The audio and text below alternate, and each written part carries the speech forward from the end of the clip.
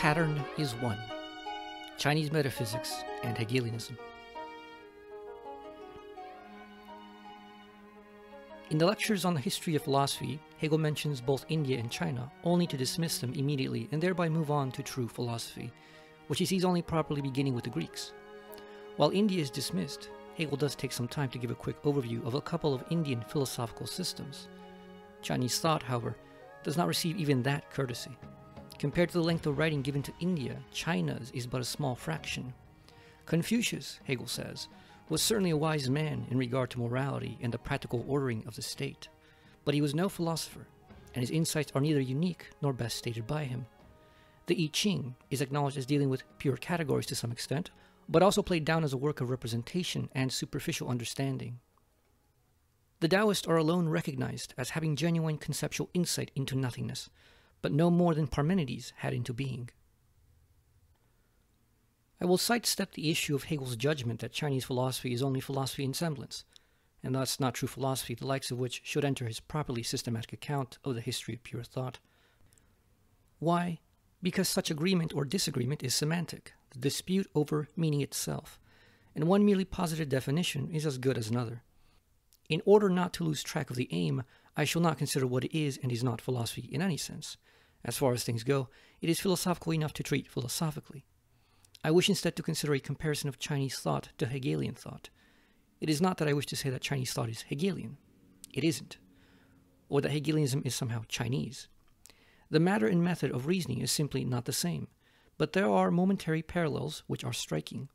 Such parallels are not only striking because conclusions are relatively similar, but because the reasoning motivating the doctrines is similar.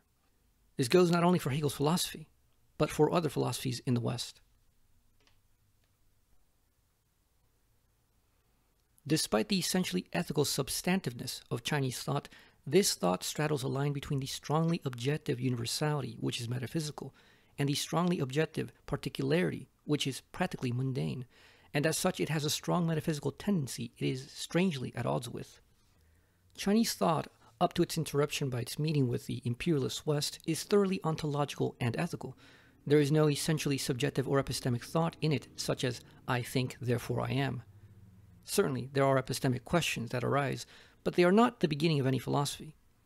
The strongest hints toward this are perhaps to be found in Wang Yangming's view that the study of the mind suffices to know the Tao, the way, for the mind is pattern itself, and the Tao is ultimately the Taiji, the great ultimate, as pattern.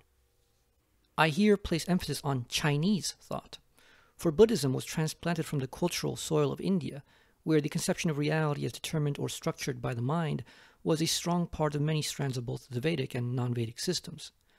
Buddhism had strongly onto-epistemic branches, but the methods of inquiry were not taken up by the Chinese Taoists or Confucians. Insofar as Buddhism had influence outside of its own adherents, it was via its monistic metaphysics and some of its ethically relevant distinctions in rational psychology, such as the distinction of the original mind and human mind or desire, and the metaphysical distinctions of pattern, substance, and function, which became important in late Confucianism. Something generally not known in the West is that Taoism as a philosophy was integrated into Confucianism at a certain point and ceased to be much of an independent philosophical tradition.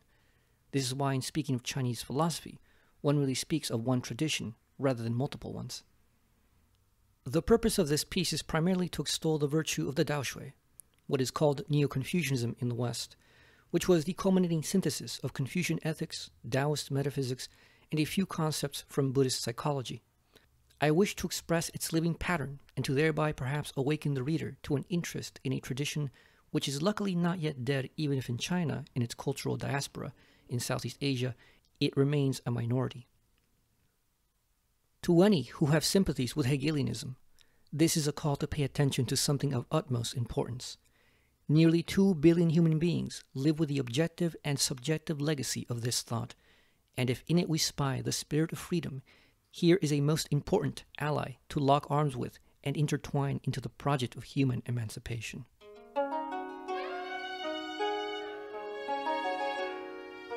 Change or becoming.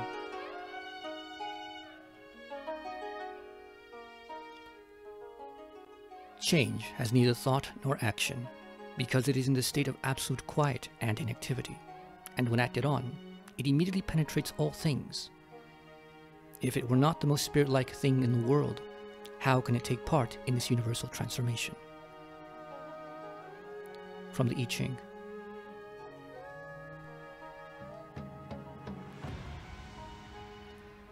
The system of change is indeed intermingled with the operations of Tian, heaven, and Kun, earth. As Tian and Kun take their respective positions, the system of change is established in their midst. If Tian and Kun are obliterated, there would be no means of seeing the system of change. If the system of change cannot be seen, then Tian and Kun would almost cease to operate. Therefore, what exists before physical form and is therefore without it is called the Tao. What exists after physical form and is therefore with it is called a concrete thing. From the I Ching. The I Ching, Book of Changes, is one of the major sources for Taoism's and Confucianism's metaphysics. More than any other civilization, the Chinese take becoming as supreme. As can be gleaned from the quotes, one of the surprising things about their view of becoming, change, is that they do not conceive it alone, but see it as a trinity with heaven and earth. The resistance to reductionism into a singular abstraction like being, nothing, or becoming is something hardly found in Western thought, and the reasoning is sound even if unexplained. That change as such is in the state of, quote, absolute quiet and inactivity, end quote, is a contradiction, but one that is logically consequent and true. Change itself does not change, and thereby has changed and remained the same in that very change that is no change. Quote, as Tian and Kun take their respective positions, the system of change is established in their midst. End quote. Here we see the non-reductionism of this thought, where there is no singular determinate ground to everything, but an original simplex system of change. Heaven and earth are changed, but change itself only is change in the relation of heaven and earth. There is an inconsistency, however, in the claim that without change, heaven and earth would almost cease to operate, and that without heaven and earth there would be no appearance of the system of change. This framing presents heaven and earth and change to have some kind of independent being in relation to each other, but a much diminished one. The Tao is identified with the system of change before heaven and earth, the indeterminate before the determinate being of things. Inconsistency aside, the truer proposition regards the contradiction of changeless change and the inseparability of determinate being, heaven and earth, and change.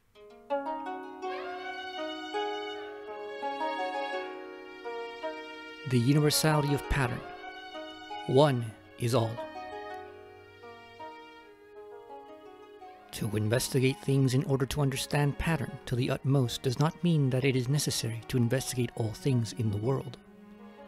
One has only to investigate the pattern in one thing or one event to the utmost, and the pattern in other things or events can then be inferred. For example, when we talk about filial piety, we must find out what constitutes filial piety. If pattern cannot be investigated to the utmost in one event, investigate another. One may begin with either the easy or the most difficult, depending on the degree of one's capacity. There are thousands of tracks and paths to go to the capital, yet one can enter if he has found just one way. Pattern can be investigated to the utmost in this way, because all things share the same pattern. Even the most insignificant of things and events has this pattern. From Cheng Yi. Question.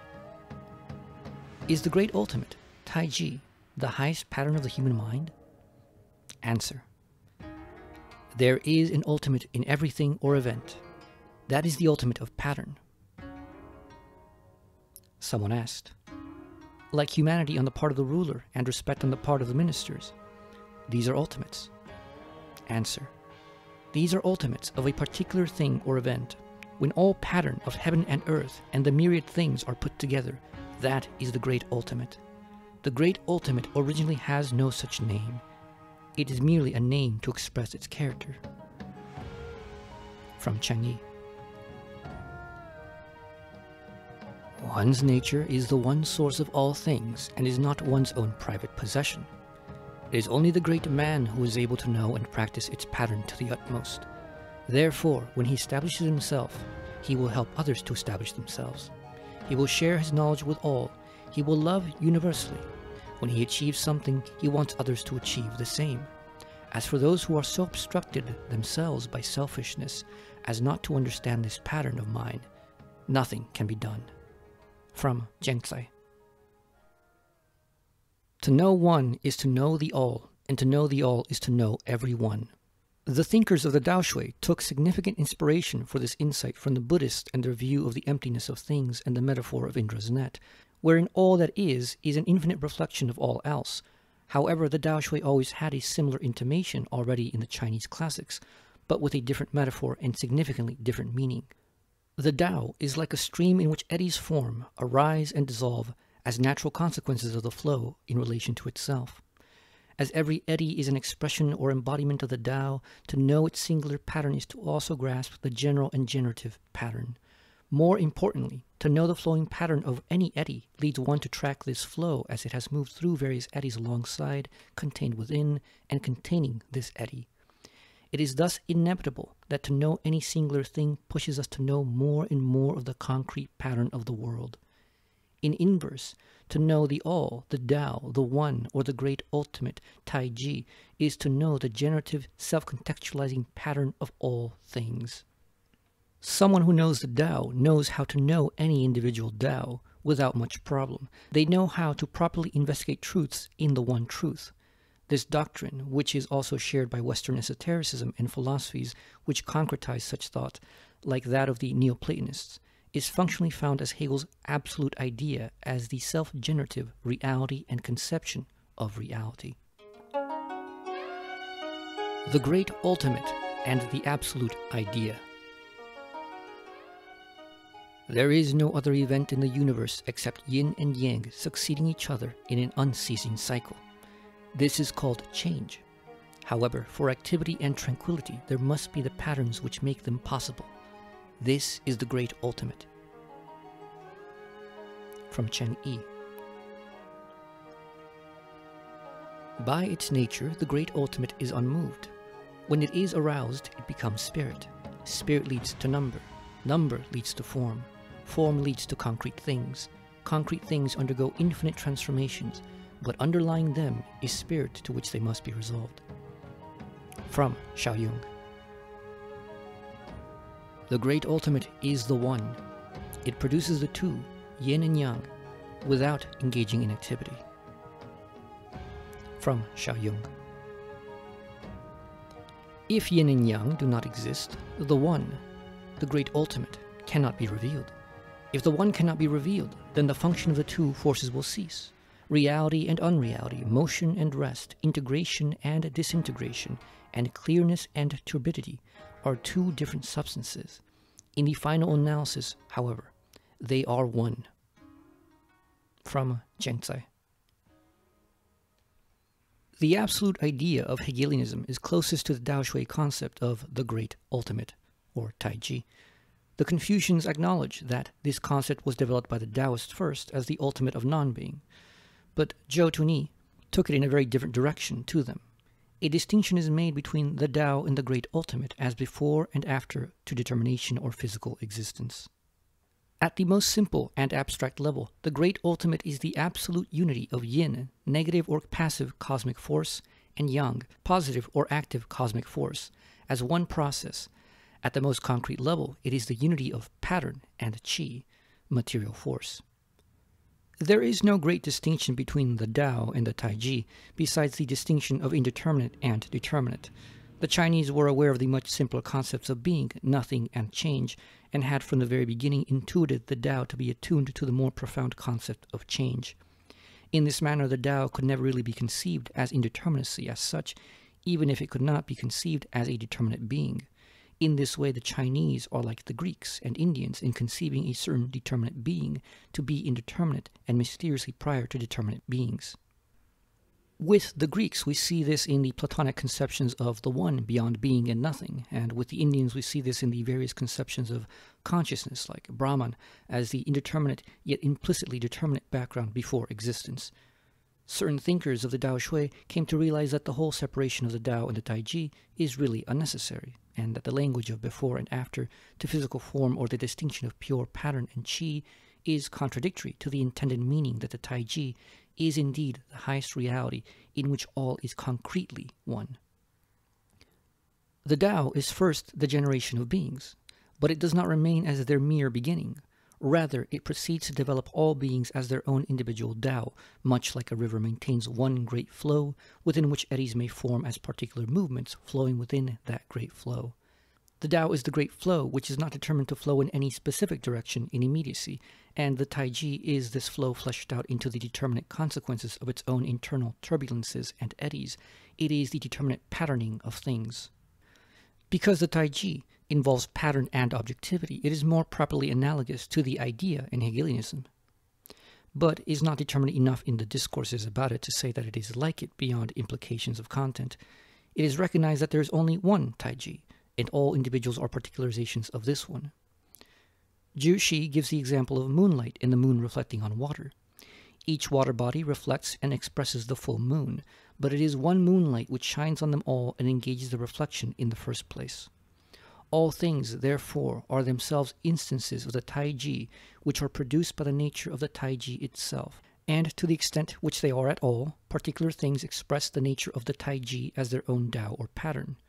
In understanding the Taiji as the productive genesis of all, and the one in which all inhere, there is an intuitive grasp of its self-generative determination and individuation. The rectification of names and the concept.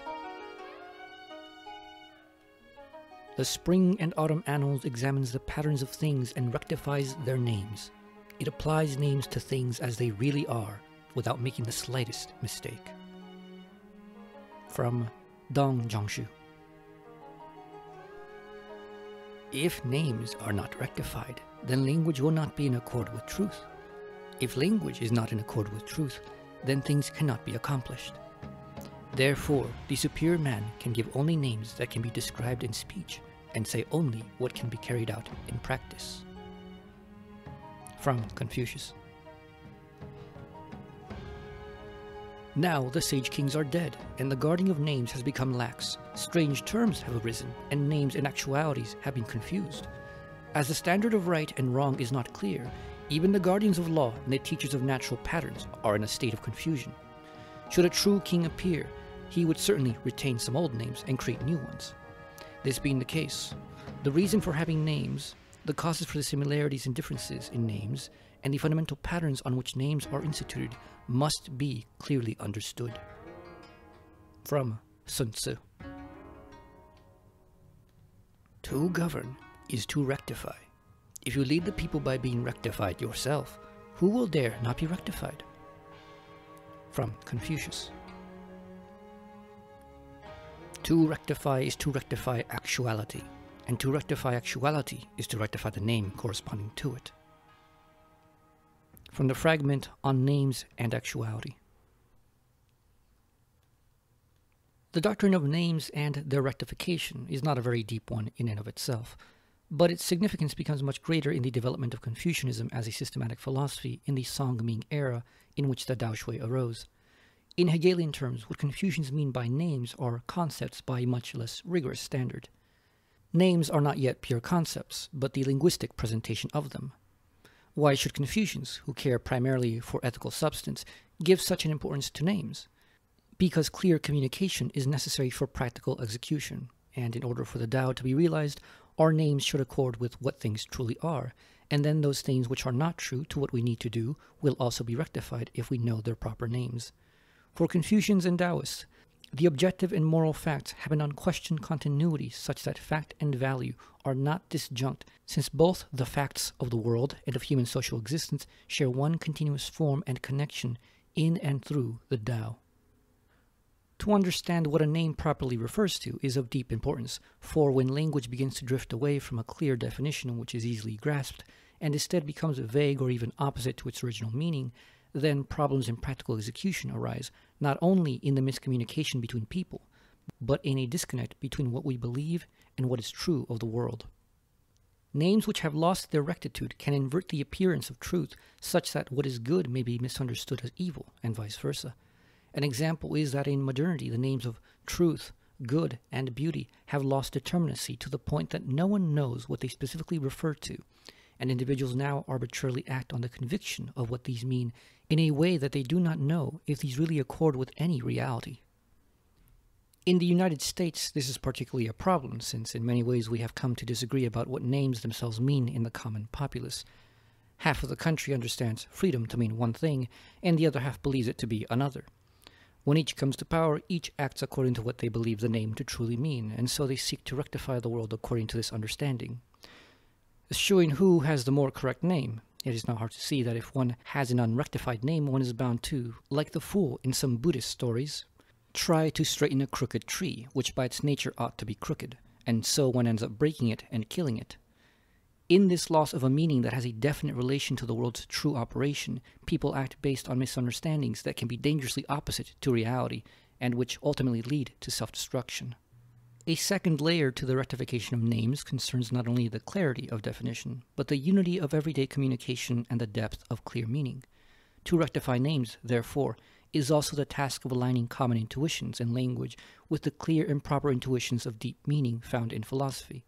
The philosopher has the additional task not only of making clear and consistent definitions, but to take historical language and its common use and also align these rectified definitions as closely to common spoken names, such that clear communication is advanced among not only the scholarly, but also the common people. This unity of high conceptuality and common language is also something Hegel holds not only as a doctrine, but as a result of philosophical method, wherein the universal and the necessary shows itself in the individual and contingent. What makes names equivalent to concepts, which are not to be understood merely as a communicative theory of language and reference, is that names are said to be intended to track how things really are.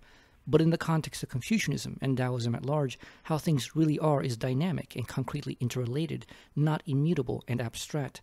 The proper name of things, therefore, will convey this interrelated dynamism, but such a name will thereby not merely refer to a singular abstract, but to a system of different parts in developmental unity, comprehended as such a necessary immanently differentiated unity. Since the Tao is a moving simplex, so too must names be. The rectification of names, of course, is not merely about names as such. It is itself an ethical doctrine, one about rectifying the concepts in one's minds, and also one about rectifying things to fit the name they have.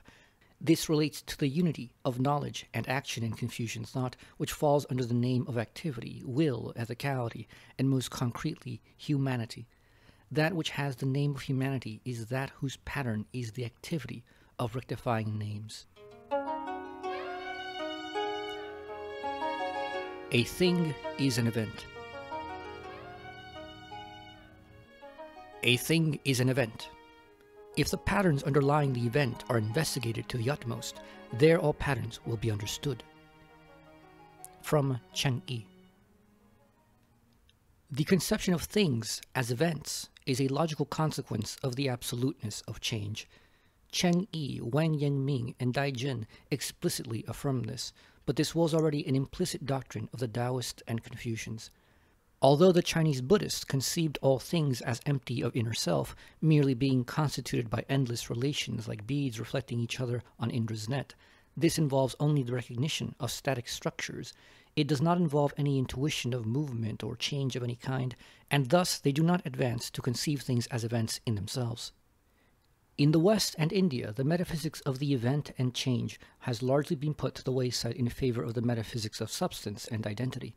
This metaphysics of change, or the Tao, from the beginning has kept the Chinese mind from wandering too far into abstraction, for the concepts themselves demand concreteness via relation and development. For the Daoshui, the question of uniting form and content, of function and substance, was never in play because their metaphysics demanded that these could never be separated. This intuitive relation, however, is also what kept them from committing to the unity of a differentiated rational thought that would from one single determination generate all other determinations including itself. They intuited this unified difference and rationally justified that it must be so, but they had no way to explicate from the one infinite and indeterminate pattern the development of all finite determinate patterns as a consequence of the Taijis, the great ultimates, simple self-referring being itself. The Hegelian concept is itself also an event, a developmental pattern which patterns itself and whose patterning pattern is its own content, or qi. On mind. What is it that we have in common in our minds? It is a sense of pattern and righteousness. From Mencius. The origin of heaven and earth is based on the pattern of the mean. Thus Tian, heaven, and Kun, earth, never deviate from the central pattern of existence, although they are engaged in incessant transformation. Man is central in the universe, and the mind is central in man. From Xiaoyang. The mind is the great ultimate. The human mind should be as calm as still water. Being calm, it will be tranquil. Being tranquil, it will be enlightened. From Xiaoyang. Question. What is the difference between Zhen, that is, humanity, and the mind? Answer. The mind is comparable to seeds of grain. The nature of growth is Zhen. From Changyi. The mind is the pattern of production. The feeling of commiseration is the pattern of production in man. From Changyi. The mind is pattern. From Lu Shanshan. It is largely unmentioned that Confucianism's second major development in Daoshui is idealist through and through, and that this category does not apply only to the supposed extreme of Wang Yangming's so-called dynamic idealism. The reasons for this are mostly sociological. For one, there is a desire to not collapse Eastern thought under the terms of the West, as if the West has any right to measure other thought by its standards. Second, idealism has in the West become generally collapsed into subjective idealism, particularly phenomenalism or consciousness idealism.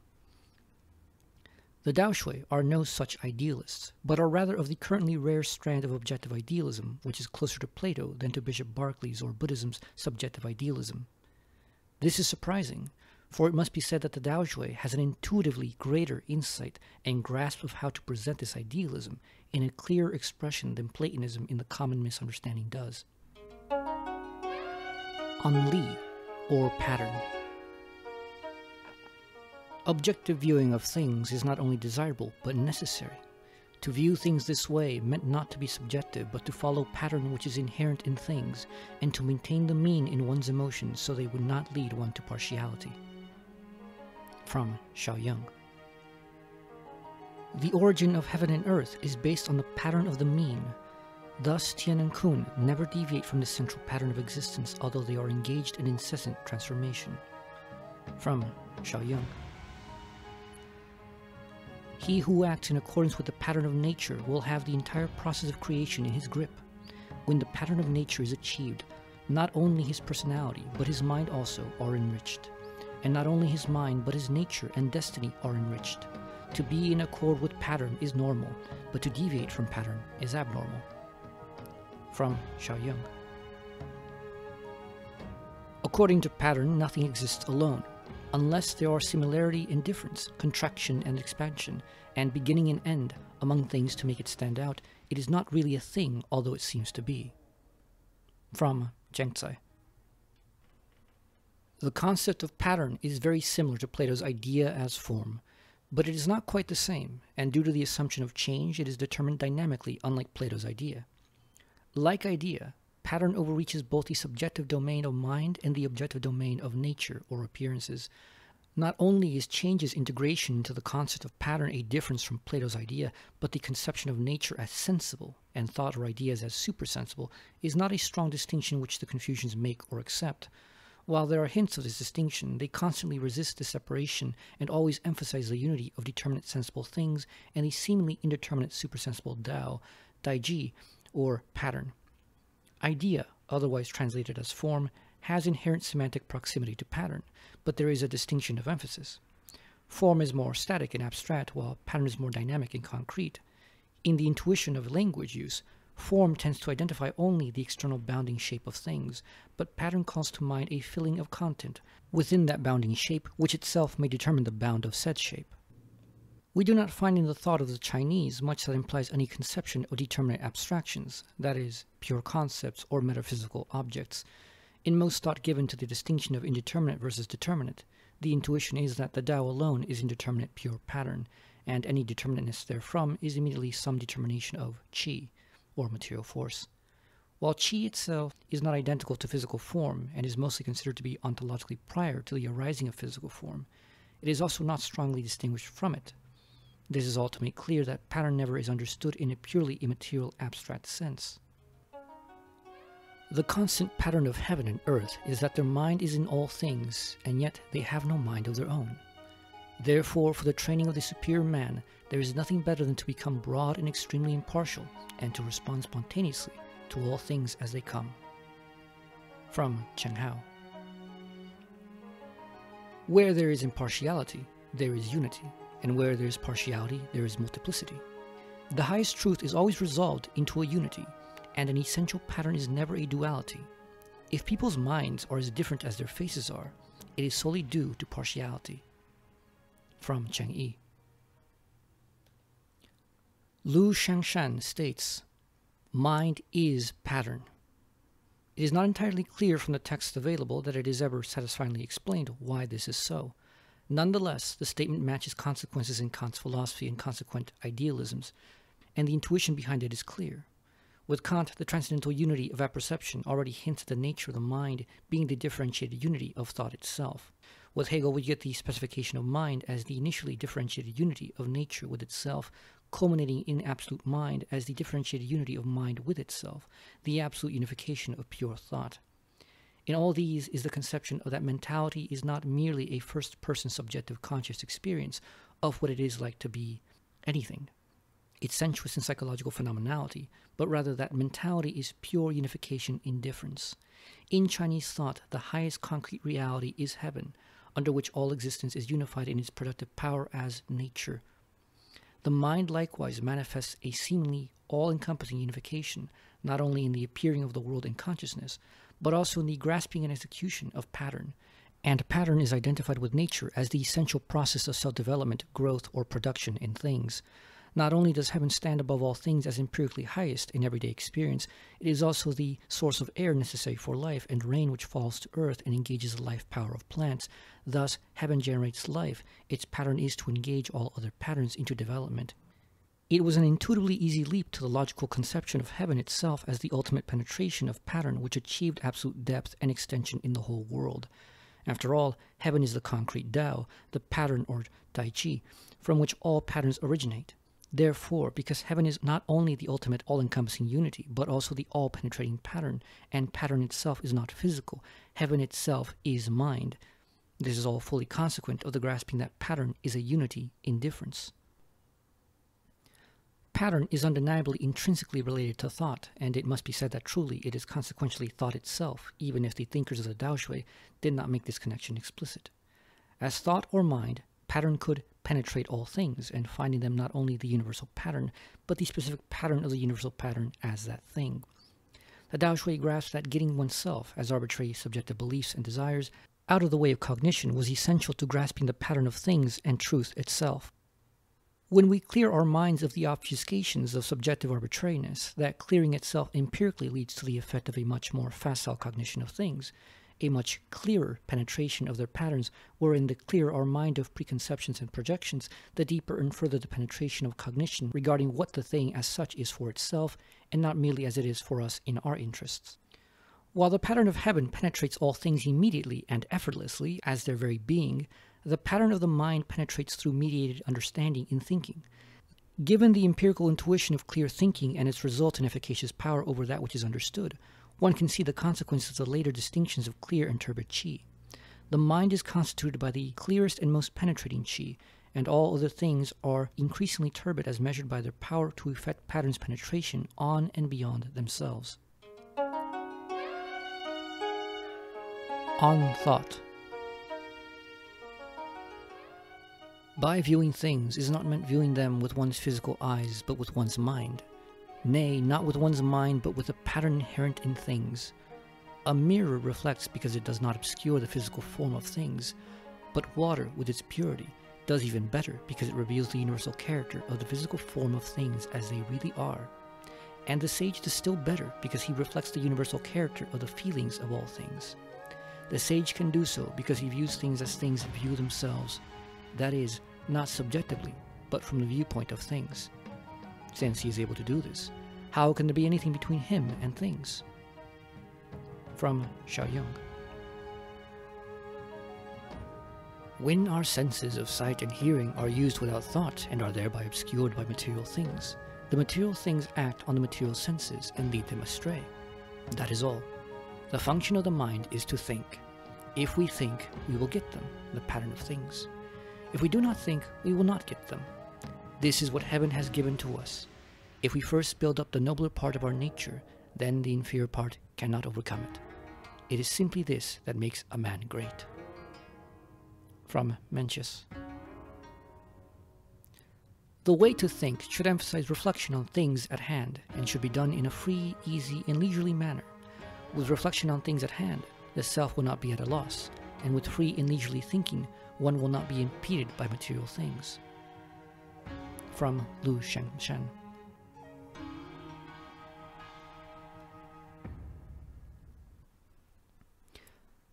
As the Chinese have no theory of logic, even of a formal one, there should be no surprise that they lack a theory of thought as such. A lack of such a theory, of course, is nothing surprising in philosophy in general.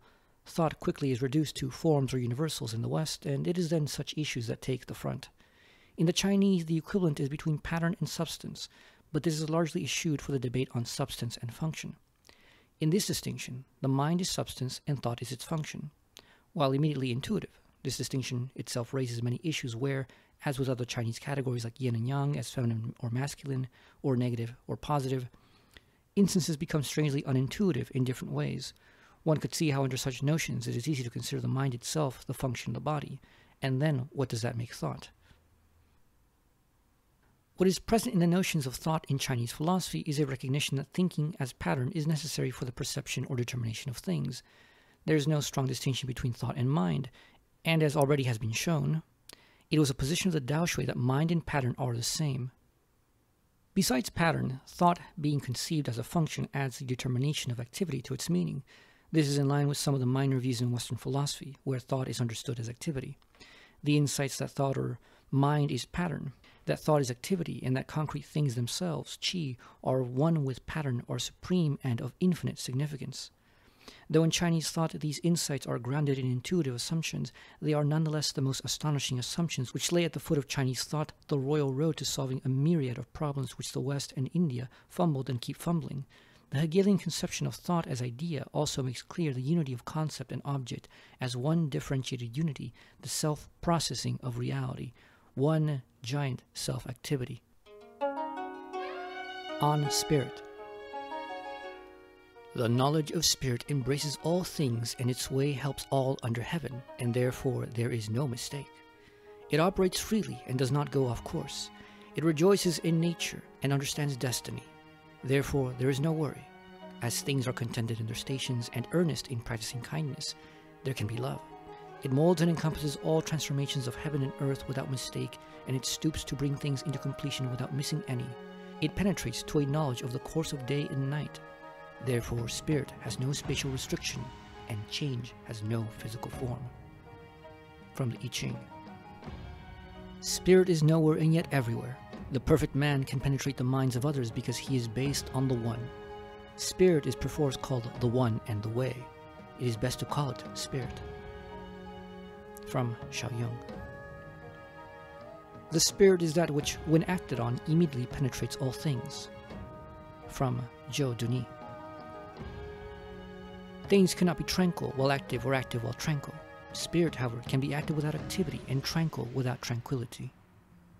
From Zhou Duni. Spirit is the master of change. It therefore has no spatial restriction. Change is the function of spirit. Therefore, it has no physical form. From Xiaoyong. The spirit of man is the same as the spirit of heaven and earth. Therefore, when one deceives himself, he is deceiving heaven and earth. Let him beware. From Xiaoyong. The great ultimate is the One. It produces the two, yin and yang, without engaging in activity. The two, and their wonderful changes and transformations, constitute the spirit. From Xiaoyong. For those familiar with Hegel's conception of spirit, some of the quotes prior should be quite striking. The Chinese, however, do not have a highly developed conception of spirit. spirit as a concept originally implied and referred to otherworldly spiritual entities, Kui Shen, but in Dao Shui philosophy describe determinations of the Tao or Taiji. Spirit is the most subtle of qi, but so is the mind. What then is the difference? Spirit has the connotations of wonderful and mysterious functioning, for what is believed to have a way, a nature, or a pattern, yet whose pattern is mysterious. That is spirit. That the concept of spirit has some strong abstract resemblances to the Hegelian conception of spirit is therefore unsurprising, for it is one of the specific names of change. Thus we find that the concept of spirit, though a minor concept sparsely mentioned in the classics of Confucianism and the Dao Shui, has the peculiar developing plurality that we find in the Hegelian conception of the I that is a we and the we that is an I. Final remarks. Overall, what I have exposed here is only a fraction of the thoughts which one finds in Chinese philosophy. Metaphysics was not the express aim of Chinese thought. Indeed, there was a struggle for it to tackle such arcane subjects, which to grounded everyday thought seem like speculative flights of fancy without practical purpose. Against later critics of the Dao Shui like Dai Zhen, who critiqued his thinkers for being too metaphysical due to the influence of Taoism and especially Buddhism, I am most impressed with the depth of thought one finds in them. Not only do they prove Hegel to be utterly wrong in his dismissal of Chinese philosophy as having no shred of the concept, they also provide an astonishing metaphysical intuition with a facility of expression which an everyday person can understand. For a tradition of thought which has as its aim ethical development, nothing could be more fitting than that such an intuitive expression should be achieved. To be sure, the Dao Shui engaged in scholarly debates over concepts like any philosophical tradition, and in this one cannot deny that this scholastic obsession came to dominate in such a way that the spirit of the project was often lost in formalisms which are astonishingly opposed to the very spirit of it, but one finds that the further the thinking has developed, the more refined it has become.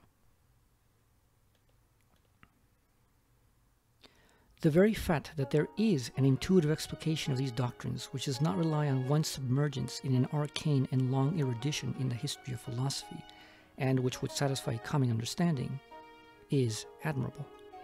This has been Antonio Wolf. Thank you for listening.